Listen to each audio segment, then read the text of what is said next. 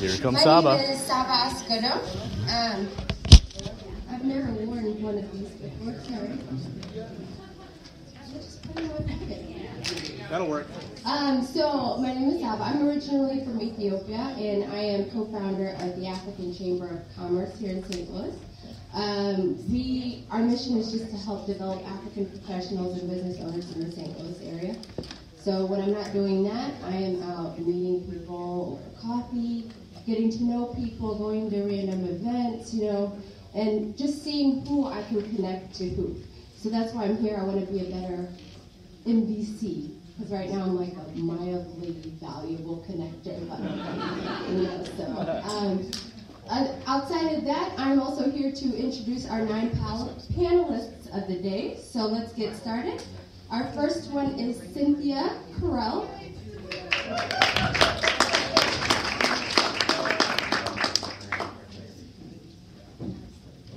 Hello, everyone. So I'm Cynthia Carell. I'm a communication architect, and I'm a partner at Experts for Entrepreneurs. I also head up the leadership team. And we are a community for business owners. How many business owners are here? So I'm a business owner, and I hate to fly alone. Does anyone like to fly alone? No, that's not fun. So what we do at E4E is we're all about learning. And we have a tremendous variety of programs that we offer, and we meet every month. I've actually overheard someone say that what we do is we give away trade secrets. So that's because we're very transparent. We love to help each other. We're all about collaboration. And has anyone visited E4E? Cool. Well, those of you who have not, we'd love to invite you. Your first time is free, and we hope you'll join us. And by the way, we're 8 years old this year. Bill Kennett is our founder, and one of the things I love about E4E is that we're continually improving our program and changing it. So if you haven't been for a while, come back and see what we're doing now. When do you meet? We meet at the Business Lodge. Thank you. Third Wednesday of the month from 8:30 to 10:30. Thanks, Mark. Thank you, Cynthia. Our next panelist is Brian Goldman. She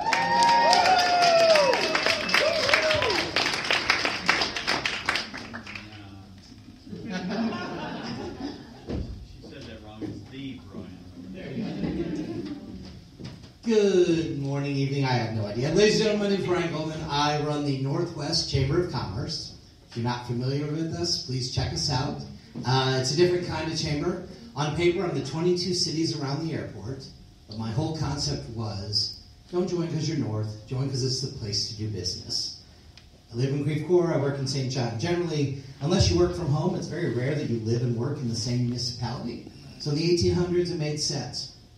Let's build our community and blah, blah, blah, and that's great. Now you go where the money is. I used to own a sign company. I was in Bridgeton. If someone from South County called, my fat ass is getting in the car and I'm driving to South County. You go where the money is. So created a chamber that way, and now they come from everywhere, north, south, east, west, St. Peter, St. Charles, Chesterfield, Clayton, Lee, May, Fenton, all over the place. 47 businesses come over from Illinois.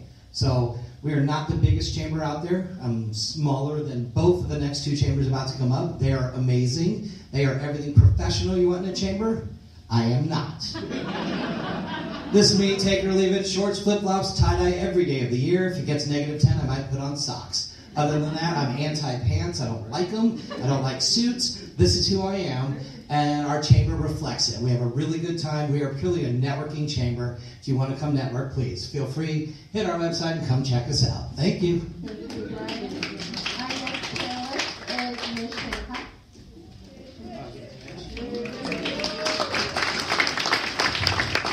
Ladies and gentlemen, please, the queen of all social media, Mishmash. Thank you, darling. Hi, I'm Miss Hancock, and I kind of have a Miss Universe, so I'll tell you a little bit about everything I do. I am the CEO of 100th Monkey Media. We're a social media company. I have a podcast called Mishmash Podcast. speaker career, launching next month. And then I'm also the co-founder of TEDx Gateway Arts here in St. Louis. So TED Talk fans? Yes. Right? Okay, so we're your local TED. We are an independently organized TED group, and what we do is we bring that TED experience here to you guys to enjoy. We're a little bit different than other TEDx's in that we like to feature people from our city. We like to show off St. Louis and show off our area. So everybody on our stage is somehow connected to our area. We also are a little bit different in that we don't only produce events. We really are building a community, and we're building an inclusive and equitable community of innovative people, which I'm sure all of you are, so come check us out sometime. But thank you, love you. This will be fun. Who's next? Thank you. Next we have Lori Kelly.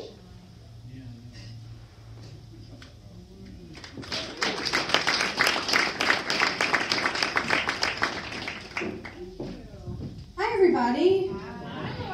I am Lori Kelly, and I run the West St. Louis County Chamber of Commerce. I'm just like Brian, but I wear heels. We encompass, like I said, 8 of our municipalities in West St. Louis County. We focus on education at our general membership meetings, as well as networking. We have big events. Go to our Facebook page. We've got a lot of support that we give our businesses. So, yeah, come see the chamber. Thanks, Lori. Next we have Dan Lewis. Is that what you want?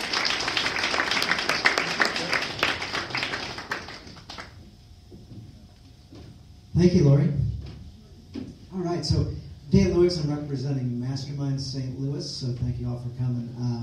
I guess what we do, you won't see a table out there or anything for us. Our main couple places where you can look for us and find us is Mastermind St. Louis on Eventbrite. You can find we meet third Thursday of every month, and we meet at Orlando Gardens at 270 in Dorset. Many have showed up to Orlando Gardens in South County. I don't know what happens there on the third Thursday at 10 o'clock. So we're the third Thursday. We start at 10, however, doors open about 9:30. So feel free to get there early. It's a free event. We don't charge any money. We don't have a organized attendance list. There's no attendance policy. It's come as you are, have fun. We kind of teach people how to improve yourself and also improve your business. So we work on 2 philosophies. Our overall philosophy is help change the way business is done in our St. Louis community. So a long time ago, people used to brag about being a go-getter, and rather you be content and happy about being a go-giver and helping others first, using the words we and us as opposed to I and me, and just helping lift others up. And kind of that's what we're about. Started on the book,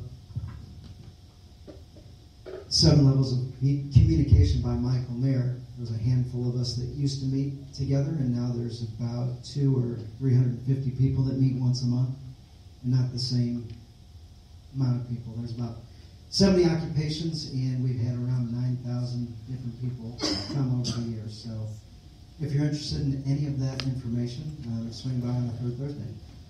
Thanks, Dan. Our next panelist is Brian Lunt.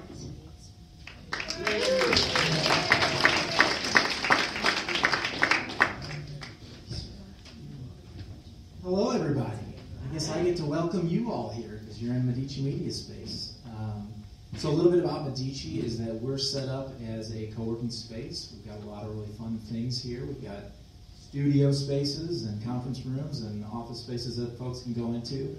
We often joke that we want to be the city museum for business because we want to have a lot of creative things that go on. And we want to have the backgrounds that you need for any kind of media project. So we have a Scotland room, if you've seen that. It's one of our theme spaces. We have a lot of different backgrounds, a fitness studio, and some other areas. In here, at one time, we had this kind of 4 corners concept going where I had like an Oprah set and a Jay Leno set and comedy and a Charlie Rose set. So lots of different fun things that you can do. Just point your audience the way you want to go. But we are very collaborative in the way that we work together. We bring everybody in a strategy session model. We invite new guests to come on Monday mornings. And we really find out a way that we can help businesses We can get you into whatever network you need to be in order to move yourself forward, or we invite you in as a community member. We have a lot of community members in the audience and up on the panel, and so thank you guys for coming. We're really glad to have you here. Thanks, Brian. Our next panelist is Tyler Matthews.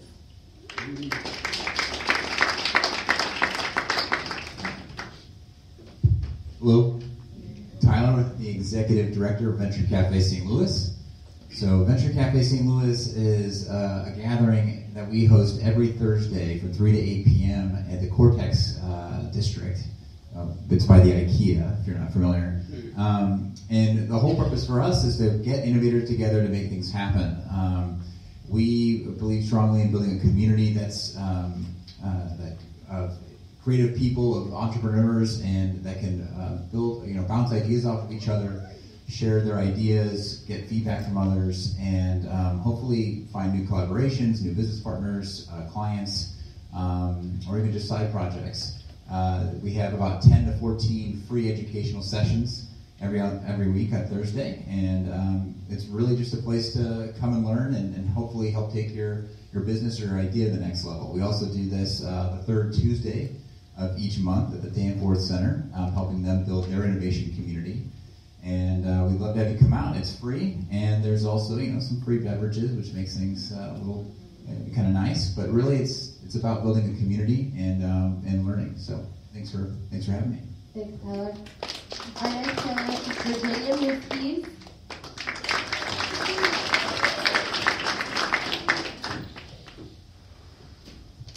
Hi everybody, my name is Virginia MediaSpace and I'm with Master Connectors in BNI Mid-America.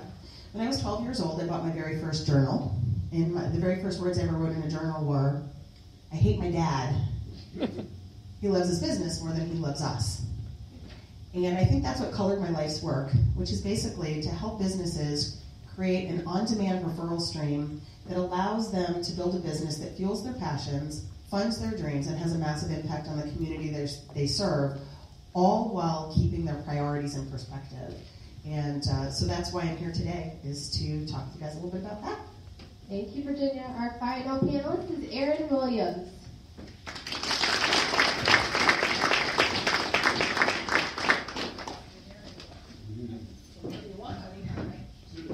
Hi, everybody. I'm Erin Williams. I have the pleasure of representing the O'Fallon Chamber of Commerce and Industries. A little bit about our chamber. We were named as the 2017 Association of Chamber of Commerce Execs Chamber of the Year. And in 2016, we were the Missouri Chamber of the Year for large market. So we're extremely proud of our organization. We really focus on a couple things for our members, businesses which are educating our members to run their businesses more effectively and efficiently, networking our businesses together so that obviously you're building those relationships and being able to pass that information on, and then advocating on behalf of businesses for pro-business public policy, which sounds very boring, but it's actually kind of fun. So those are the kinds of things that we do. We also work quite a bit with the manufacturing community on workforce development issues and professional development for our emerging workforce, and hopefully the folks that are going to, let you retire someday. Thank you. Thank you all for being here, taking time out of your busy schedules to be here. So our guests wrote down a few questions, and anyone can answer them. We'll start with the first one. First question is, how do you learn catchy phrases to sell or promote your product? Anyone want to take that one? How do you learn catchy phrases to sell or promote your product? I just create them.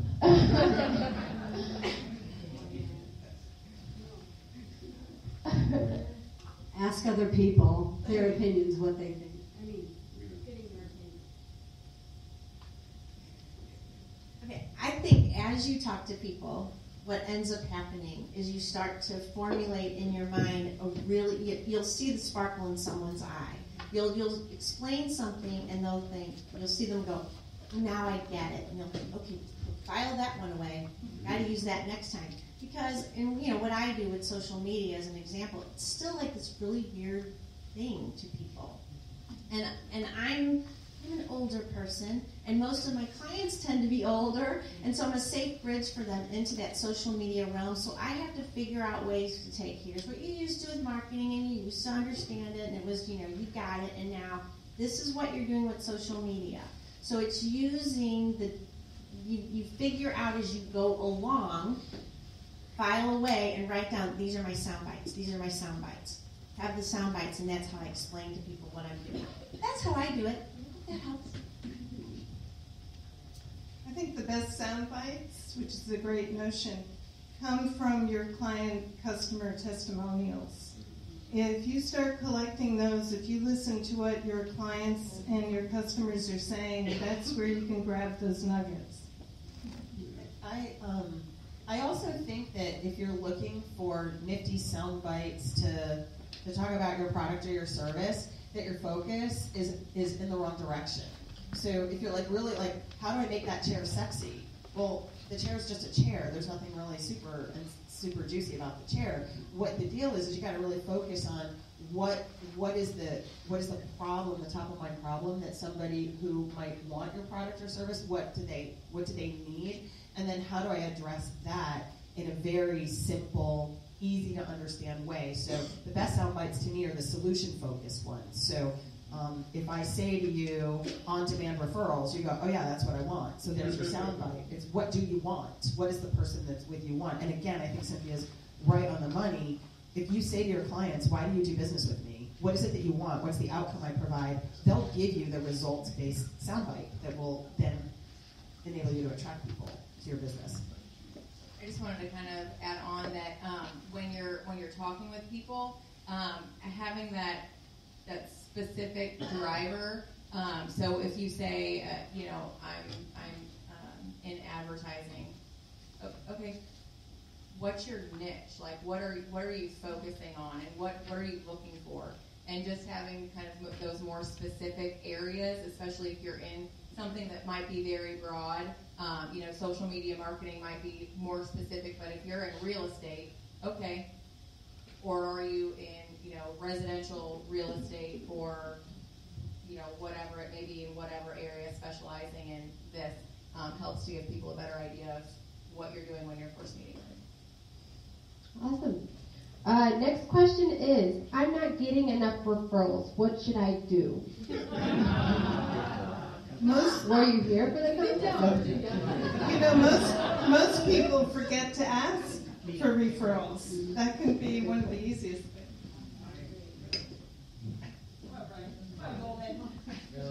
I will just quickly say, when it comes to referrals, networking, of course, is huge, but you have to do offline and online. And I really do feel that if you're doing both of those things, you will get referrals. So offline is what you're doing today. You're going around, you're going to meetings, you're shaking hands. Online are running campaigns. So our company runs really successful LinkedIn campaigns. We run campaigns through Facebook. You want to get those warm leads that come to you, and then it's your job to sell it, but at least you're getting the warm leads to come into you.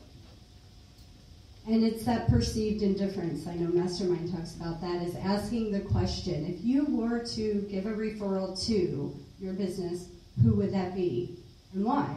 And if they don't have an answer, then say, well, I would like to be that referral source for you. Is that okay? And just inviting that knowledge that, I want to be referred. So if you were going to join a chamber, don't join those two, join mine. I think you should join all of them. So speaking of chambers, when people say, should I join a chamber? And I said, well, geography, baseball, bond. These are the three chambers that I recommend. So pretty cool that you're all three here. The question is, why am I not getting enough referrals? I might ask them, well, how many referrals are you giving? And change that. Well, 0. Cool, so you're getting a reciprocal amount. That works. Great. Another thing would be is, how much value are you giving? How much are you focused on the other person? What are you giving to the world? And if you're not giving that much, why would you expect much in return? If you're really good at what you do, professionally, and then also really good at helping others, you will get that many referrals. One of the key things could be using words like Lori was talking about. You don't even need that if you're foundationally a really good person focused on helping others, and you're also professionally very good and very competent there as well. So I would think probably the problem, Jocko Willink says, extreme ownership probably starts with you first, and maybe building yourself up, doing some affirmations, things like that. So I can go on for a long time, but I'll let somebody else talk. So at Medici, we like 3 ways. What we mean by that is that we're convinced that we're better at selling other people. We're convinced that we're better at selling other people than ourselves. And so one of the things that we recommend is always having somebody as an advocate at a meeting that you have. And so we like to have meetings that have at least 3 people in them, so that whenever you're talking about somebody's services, you have an advocate there for you. So I would recommend going out to folks that you've worked with and using them as an advocate to help with referrals. For me, I'm not a big fan of rules. I know, figure that one out. But I do have 2 rules that we use at the chamber. And one is, and again, I'm basing this off chamber networking. Don't sell to the room, sell through the room. Your job is just to make sure that people know who you are, what you do, so they know what you're looking for and how to refer you. My other rule is, be a farmer, not a hunter. Come to our stuff, plant seeds, build relationships, let it grow. You'll have these people forever. If you come to a chamber thing and you're that aggressive, hey, what do you do? Here's my card. You want to do business? Then I have to have a talk with you. One of us won't be here anymore, but I still will be. So those 2 rules. But literally, I watch these numbers. Don't sell to the room, just sell through the room. You don't have to do pressure. People don't like it. You don't like when people come to pressure you in sales. Why would you turn around and do it to others? Oh, just relax. And being a resource, really, if you can be seen as the resource for the other people in the room, and then everybody starts to affiliate your name with that industry. So as much as you can give back and you can help people, present and be very factual, or what are you giving? What are you referring back to? If you're that resource and helping to connect people, helping to give those referrals, and then being that industry person, those are going to come. Yes, all that. And no, seriously. So if you want to get referrals, and Dan and I were just talking about this back there when we were making all that noise and getting in trouble. It's a mindset and a heart set. So what everybody here has kind of addressed is the heart set, right? Like, be nice. Like, be nice. Don't be selfish. Don't push your stuff on people. We may be offering what we sell, but just because you perceive that someone has the problem that you solve, it doesn't mean that they own that problem quite yet. And so you get perceived as pushing obnoxious instead of someone, but I'm just trying to help them. But it's also a mindset, and it's also a skill set. So you've got your skill set, your mindset, and your heart set. And I think one of the things is that skill set, you've got a niche, because if you try to market everything to everybody, you will sell nothing to anyone. So you've got to have a niche, and you really have to have something unique about yourself. You've got to know how to sell yourself instead of your stuff, because where the value comes in is what I add past whatever my stuff provides. So if I join a chamber, and the chamber has all these great things going on, the value is the connection with the director or the connection with the people and what that brings added to me beyond what I paid for. Really understanding that you want to have a team of people. You're creating a team. So when you're creating a team, if you're trying to put together a baseball team or whatever, how would you act if you're trying to attract a great team of people around you? Well, act like a person who people want to hang out with. And then understanding tools and how you train people and being able to track what you're doing, and weaving in the expectations and the agreements for reciprocity. So it's a skill set, it's a mindset, and it's a heart set. And if you don't have all 3 of those things, then the way to find more referrals is figure out which one you need first. And I'm going to argue that your heart set comes first, your mindset comes second, and then you need a skill set past that. And to that, remember the word sell. So when you go to any networking event, you sell. And I've made a new acronym for it. Heart, You smile, engage, listen, and learn. That's genius. Did somebody write that down? I'm going to make t-shirts and sell them out there $25. Just let me know. I'll take your card. That's very helpful, guys. Very helpful. So our next question is, have you ever experienced imposter syndrome? And if so, how have you coped or overcome it? So, imposter syndrome, I think what you're referring is when you feel maybe inferior to others. I've got the microphone up here today. I could feel like an imposter, or I could just be comfortable in my own skin. I can tell you 5 years ago, 6 years ago, 7 years ago, actually, this was 7 years ago, I joined Virginia's B&I organization, and in that organization, you're required to stand up and say your name and what job you're in. Totally didn't even want to do that. And 7 years later, I'm here. So here's a way where you can feel like you're not an imposter. Like they were talking about, do your job, get competent in your job, and those type of things. But in addition to that, I brought this book. I wasn't sure if I would talk about it today or not. In this book, 6 years ago, I wrote the words, "I am worthy." And I repeated those every morning, every day, multiple times, so that I no longer felt like an imposter. I wanted to feel like I belonged. After a while, not only was I worthy, and I felt like I could call Erin Williams at the Chamber of Commerce on her cell phone after hours, or call Virginia, or talk to Lori, those type of things. So I was worthy, and things started happening, and then I added the words of success. So all of a sudden, my business coming in made me actually feel uncomfortable, because I was doing more than I thought I should be at the time I was supposed to be doing, and I was exceeding my goals by so much. So I just adapted my mentality, my thoughts, and started to accept abundance and come from the space of abundance. And then at that same time, I had a bunch of other things. So maybe I was a terrible time blocker back in the day. Maybe still am. But I wrote, I'm a great time blocker. I wrote, I am a referral generating machine. I'm a money-making machine. In capital letters, I wrote, I am happy. If any of you ever had a job where you weren't making any money, maybe you weren't happy at that point in time, but by gosh, I was going to smile all the time everywhere I was, and I was going to be happy.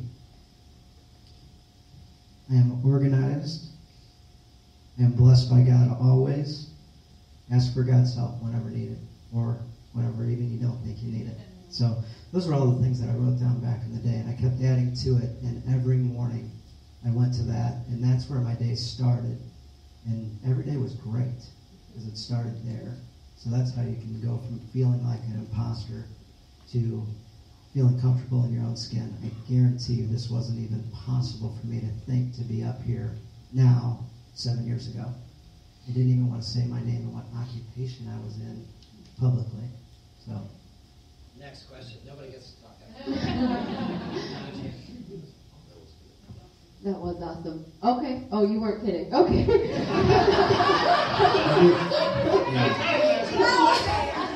anyone else have something to say? I'll add something to that too, because I think a lot of people suffer from this, and I suffer from it. And I did a lot until I did my first startup. Because there's so much rejection in doing your own business, you kind of like, it's really good to do a business because it helps you get past the rejection of hearing no all the time. But everyone suffers from imposter syndrome, even the people who you think are top talent, the best in their field. Everybody is stumbling upward. Like everyone's just making it up. Like literally. So it's just like you were saying, I think it's continue to work hard and just know that everyone's getting told no also. But the people that don't get held down by hearing no are the ones that keep going. They're really no better than anyone else in this room. They just kept going. That's really what it ended up doing the difference. So there's a I'm going to use a big word, ontological principle, a theory of being, like how you show up in the world. And it basically sounds like this. If you spot it, you got it. So the only possible way that you could think that you have imposter syndrome is because you see someone else and think, oh, she's so much more talented and prettier and smarter and successful and fabulous, right? Like, so everything you're admiring in that person, you actually already have within you, because if you didn't have it within you, you couldn't see it. You couldn't see it. So the challenge is when you're having imposter syndrome, which means you're seeing yourself reflected in someone else, you're actually rejecting who you are and what the God-given sparks that are within you. So the mechanism that I use to get over that, because you're totally right. Like, every morning we all wake up and think, oh my God, like, all these people are going to look at us and think we're, like, we got our stuff together, and we don't have it together, but we have to, like, glue it together with duct tape, and then we, like, show up, right? Really, just, like, duct tape it up. Yeah, it's crazy, but we have to quit. You hang with me. So here's the deal. So write down all the stuff that you see in the other people that make you feel inferior, and then ask yourself, what one thing could I do today that looks like that thing? So if someone is articulate, and you admire that, but you don't feel articulate, you saw it, which means you have it, what one thing could you do to show up as articulate today, and then go make it your business to do that one thing? And write it down.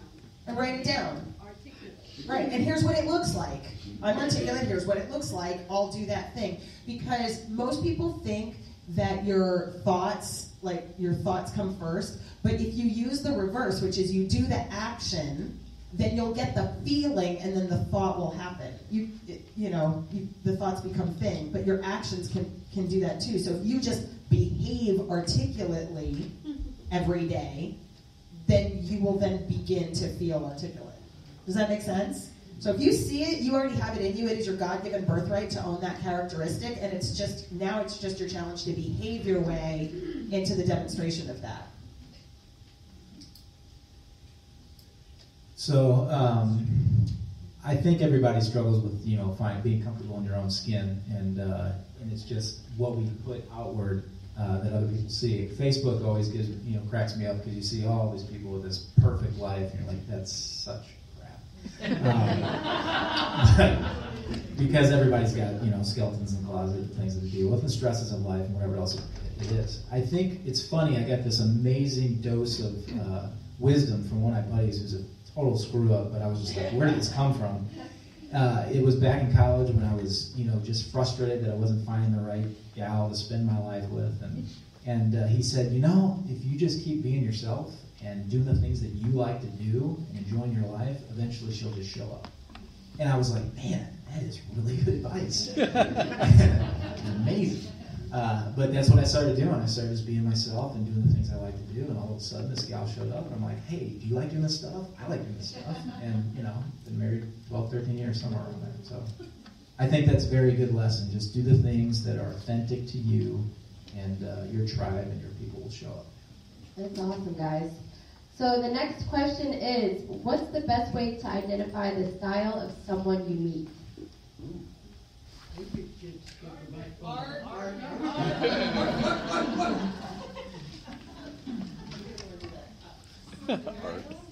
Are you talking about what Art was talking about? Communication style? Yeah. Just whoever wrote the question. Stand up, Chris. What do you mean? So I meet somebody at a networking meeting. I'm not going to give them a disc assessment, but how can I know how they best want to be communicated with? Ask. Ask them is one. The easiest thing to notice is pace. So, here, let's do this. I am a fast-paced person. No. Dan is a slower-paced person.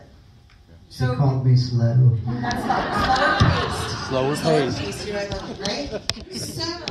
So if you're going to network with Dan, it's probably a good idea to, slow down, right? When I hang with Virginia, I speed up. Right? And I slow down, and somewhere we meet in the middle. If you're talking to a fast-paced person and you are talking I'm done, right?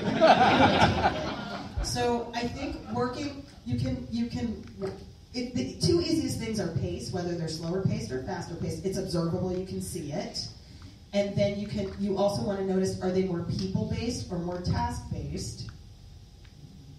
Dan is much more people-based, and you know that because he looks at you and he nods his head and he leans it. And I'm like, okay, there are 4 principles that you need to know, and you do 1, 2, 3, and 4, and you're in. So that's a more task-oriented person. So fast-paced task, talk in sound bites, slower-paced people, ask questions, listen, let them tell their story. And I would also say, and I've always liked listening to Art talk, but just asking those questions and listening, and maybe not diving into trying to communicate what you're doing, because if you take that time to listen to them talk and ask those questions, get those responses, you'll be able to pick up, especially if you're doing this assessment, you're going to be able to pick up how they're communicating and what kind of their preferences, how they're oriented, be articulate. So just listening. Great. Well, did you want to say something? I would say if you're looking to develop the communication and I always like to figure out the rhythm and flow that somebody else likes to be communicated with. And these days we have no idea how they want to communicate. I just had my work anniversary, so I had a ton of LinkedIn messages. Now I know a lot of people that now use LinkedIn. I can communicate with them through that vehicle. Is it text? Is it Facebook? Is it a phone call? Is it in person? Is it handwritten notes? Is it, what is it to that person? And through just observing where they communicate, how they communicate, you'll probably figure out how they like you to communicate with them, for one. Secondly, I joked around with ask, but I was serious. You might ask them, hey, when you're reaching out to others, how do you do it? Well, often I email, often I call, often I like to do one-on-ones, often, whatever the case may be. So I'll tell you a quick funny story. A good buddy of mine, Larry Hackner, he runs the Good Dad Project, and he also rents space here at Medici in a co-working space. So I now know Larry doesn't listen to voicemails. I now know Larry doesn't listen to voicemails. Would you all like to hear why I know that? Yes.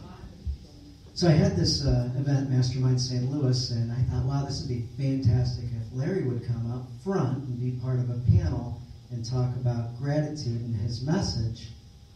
And I gave him what his speech would be, and I knew he was going to say yes, and I had heard he was coming for sure because he registered. And I gave him his whole speech. And I said, hey, you don't need to call me back, because I know you're busy. And I called on him to come up front for the panel. And he's looking around with this wild-eyed look on his face. And afterwards he goes, man, that was so cool that you just picked me to come up front.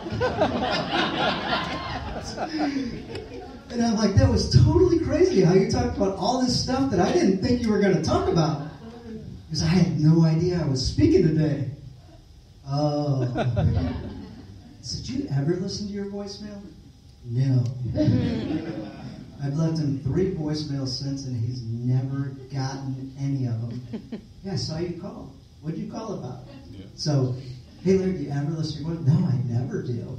So, ask. And you might find out what you think is happening on the other side isn't. I may be like that with email. I'm the same way. So one of my things is I like to be genuinely curious about everybody that I talk to. One of my favorite quotes is to love God is to see God within everyone. And so I play this little game where, especially when I'm driving, I imagine the person that's just cut me off or that I want to flip off. I'm like, what if that was my grandma? And my grandma was a wild driver. And then I also do that with new people that I meet. I go, what if this was my brother? What if this was my sister or somebody that I cared about? What kind of care would I take in listening and understanding what they're doing? And so I think if you can take your time to really listen to what people are saying and be genuinely curious and go a little bit deeper with what they're telling you about, you'll get to those layers that you almost always find something about that person that's very interesting. And so it's kind of a little game or an exercise that you go through and just kind of dig into those layers. Great. So our next question is, What is the biggest mistake people make networking? Where do we start? She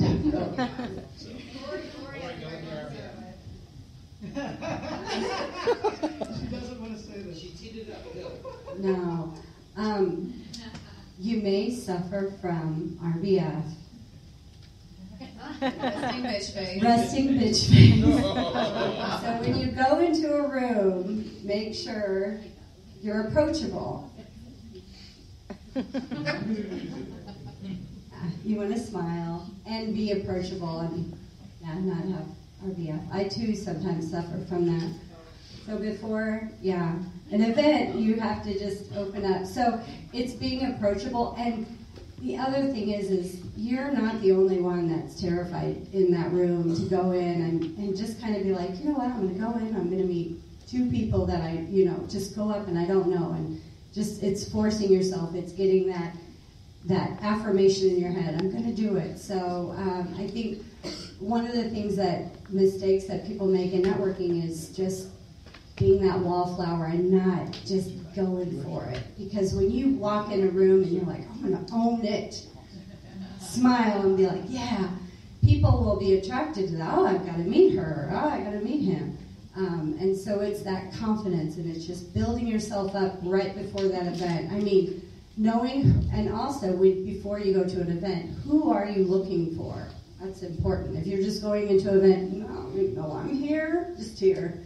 You got to know who you're there for to meet, so you can actually maybe ask somebody. Go into meet Aaron, if you're at the O'Fallon Chamber, go to Aaron or an ambassador. Hey, I'm looking for some good realtors. Can you help me? Don't be afraid to ask questions and to ask for that referral to say, hey, can you introduce me to George? Go up to George. Hey, I'm looking for somebody in this room. Do you know of somebody good? Virginia. Always ask because they'll know and they want to help. Everybody wants to help. I would also say something that we've seen, and I'm sure that everybody else here has seen too, is folks that come to a networking function and are expecting that, first of all, shotgunning out business cards, don't do that. We know you can all in one event. And also, really focus on building that relationship. You might not get any business from that event that you went to that day, but it's about building those relationships and planting those seeds and getting to know those people, because then you have that relationship, you've become that resource, and they know that they can trust you. So it might not be at this event, it might not be at the next event, but that builds, and that familiarity and just understanding and being able to talk and build that really professional relationship is something that expert networkers are really good at and understanding, rather than just I'm going to see how many cards I can get around the room, and if I don't get a call an hour after the event, then this was a waste of time. And that's just off-putting to everybody that you meet. So don't do that. I guess for me, the two biggest things that I see wrong or in networking is, first off, be present. You came to a networking event. Leave your phone in your pocket or your purse. When you're at a networking thing and you're just standing here and your thumbs are flying and you're reading emails and you're reading text. I mean, right now, my phone's in my pocket. It's going crazy. I'm getting emails. I also, backstage, won 2 free hours in Toy Blast. It's killing me not to be on my phone right now. I mean, I'm very honest with everything, okay? I can't because I'm here and I'm being present. The other thing is, right now, we're talking, y'all are listening. That's great. Networking is not a lecture series. It's a conversation. Listen to the other person. The biggest mistake that you watch in networking are the hit and runs or the shotgun business cards. Shoot them out there and, hi, Jamie, I'm Brian. I did this, blah, blah, blah. Thanks. Hi, Trom, I'm Brian. I did this. Did I ask Jamie or Trom what they did? No, I didn't care. That's not networking. Okay? Have the conversation and actually listen. Lead in with, what do you do? What are you looking for? If that person doesn't ask it to you, you don't want to network with them. Move on to someone that actually cares. So I I think some of the best networking I've seen and I've experienced have been not necessarily at networking groups, but when I've gone to some event or a seminar.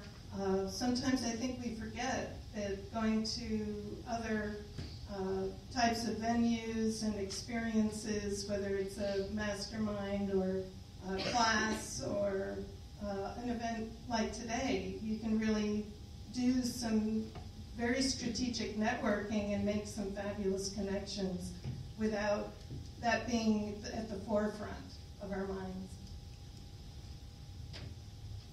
So I think I network all the time, even though I don't really realize I'm networking all the time. I have a whole thing about being in the world, and it is thinking about interactions versus transactions.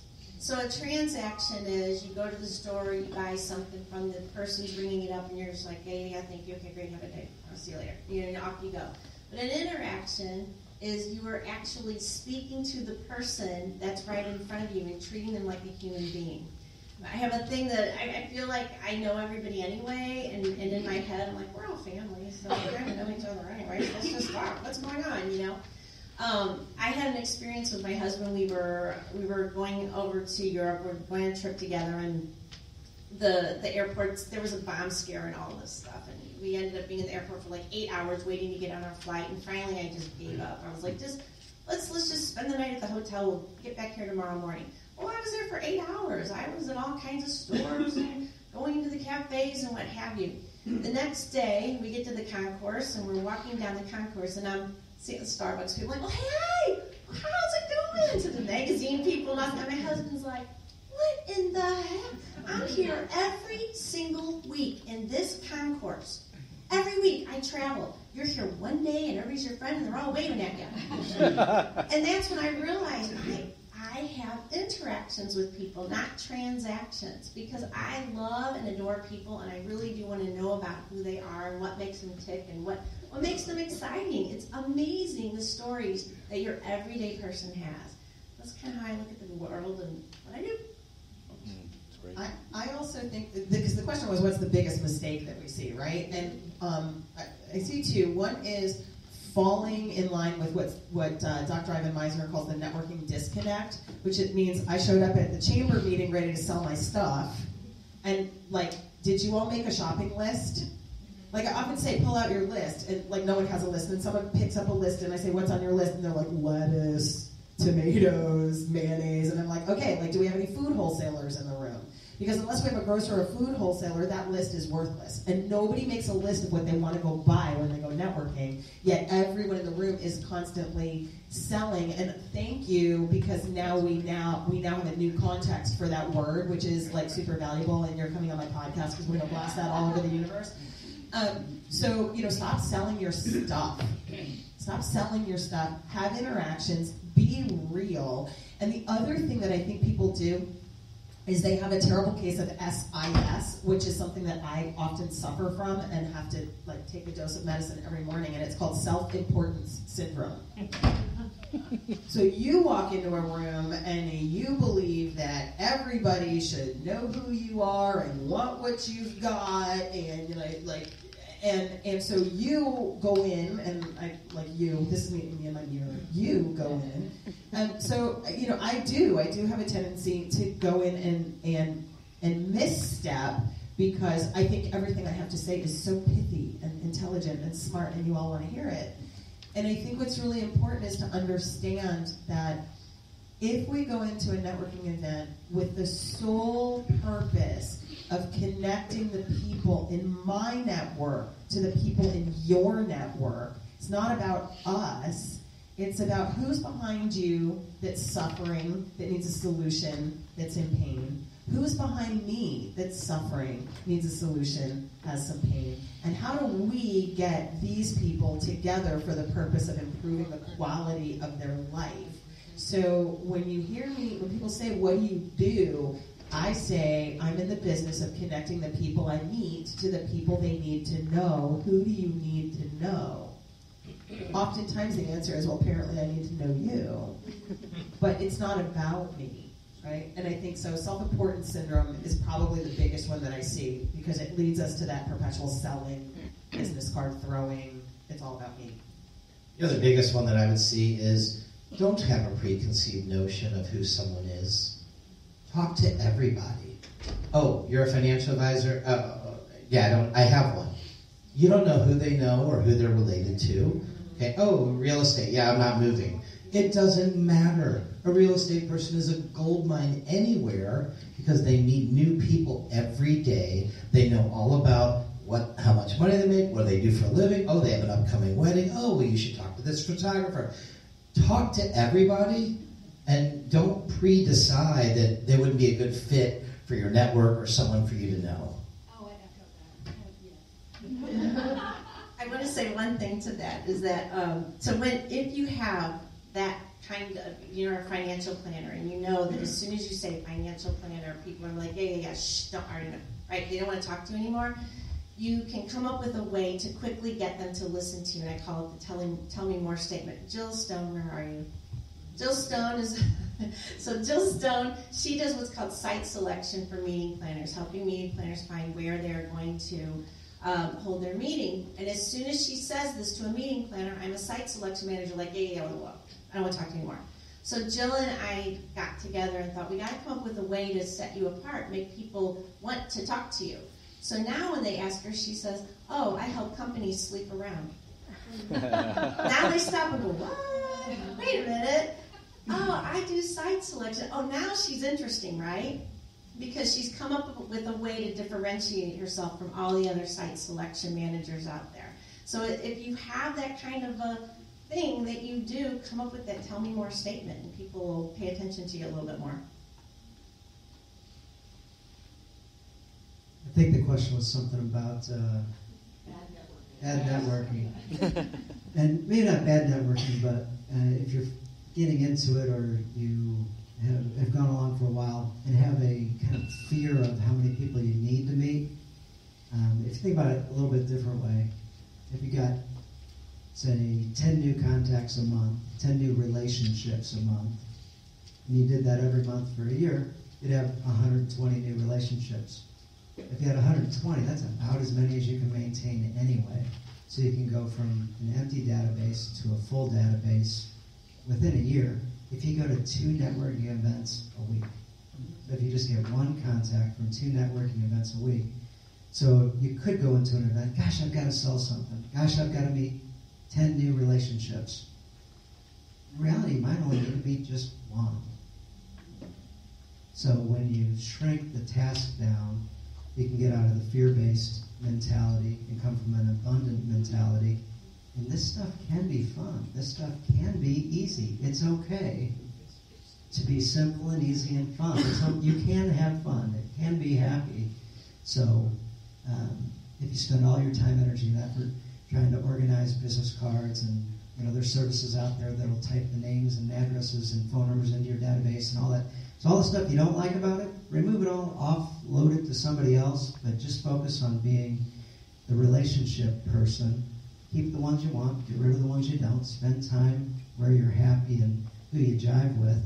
And the rest of them, they're for somebody else's business, maybe not yours. And it's going to be a whole lot of fun. And it's simple. You're going to a not working event. Yeah, absolutely. Wife says, hey, did you work hard today? Yeah, did you work hard today? And I said, I don't take ditches or anything. I don't think I worked at all today. All right, guys, that was so awesome. Thank you so much. Unfortunately, we're out of time, but you're more than welcome to meet with them afterwards with the network and the questions you guys have. Let's give everyone a round of applause.